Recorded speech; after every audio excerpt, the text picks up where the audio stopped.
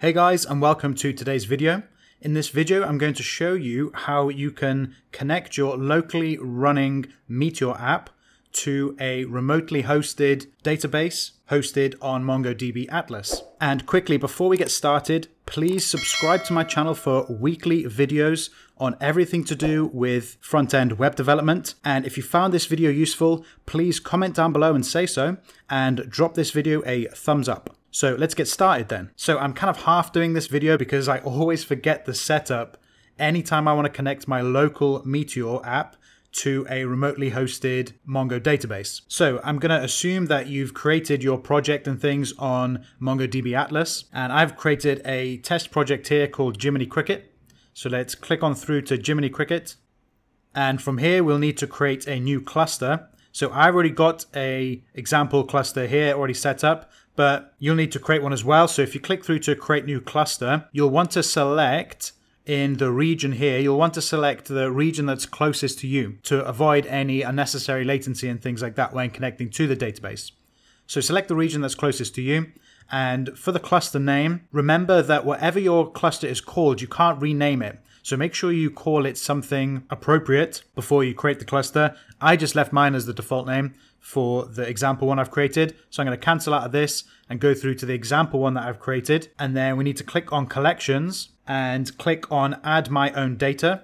Now we need to actually create a database. So the database name, I'm going to put test app here for the database name, and the initial collection name, again, I'm just going to put test. But if you already have collections and you know what your collection names are going to be, it might be a good idea just to initialize that first collection and input the first collection name here. So I'm just going to put test for now and hit create.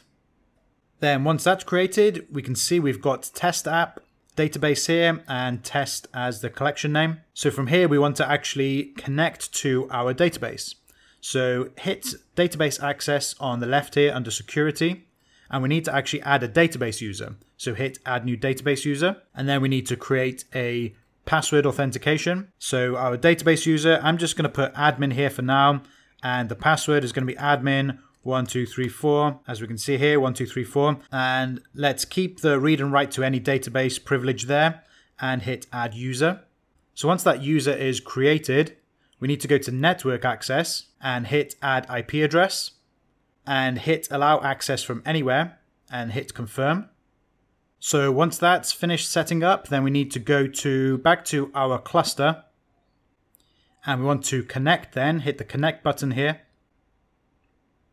Then we want to go to connect your application, and we want to select Node as the driver, and the version we want to select as 2.2.12 or later. So then we can copy this connection string here.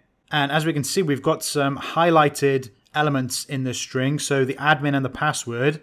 And if we scroll all the way across, as well as the database name. So if we just copy this connection string for now, and then I've actually already created a example Meteor app or a demo Meteor app, which is going to, when I first run it, it's going to create a links collection, and it's going to insert a bunch of links into that collection.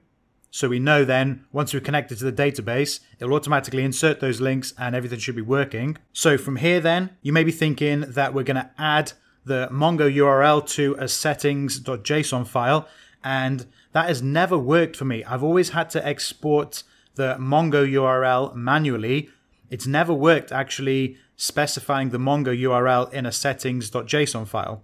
Even though the documentation says that's where you specify your Mongo URL, and that is where you specify your Mongo URL for a production site, but when trying to connect locally to a remote database, that's never worked.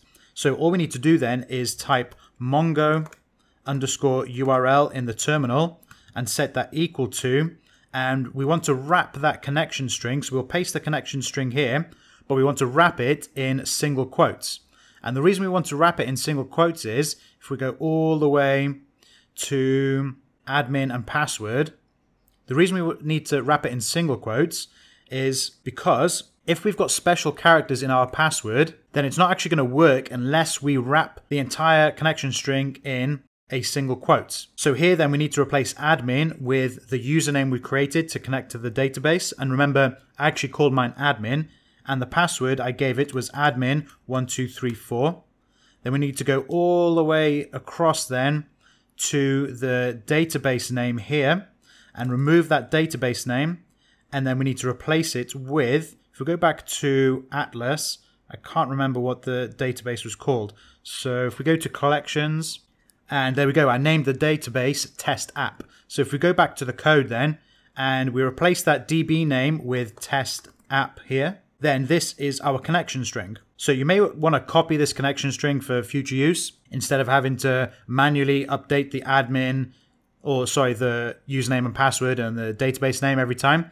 But then from here, after the Mongo URL, we just type Meteor run and hit enter. So to make sure all this has worked then, let's go back to the browser, and if I hit refresh on our database here, we can see it's created a new collection of links and it's inserted a bunch of example data from the Meteor tutorial or the Meteor example app that they give you. And yeah, there we go. This is how we can connect then a locally running Meteor app to a remotely hosted database on MongoDB Atlas.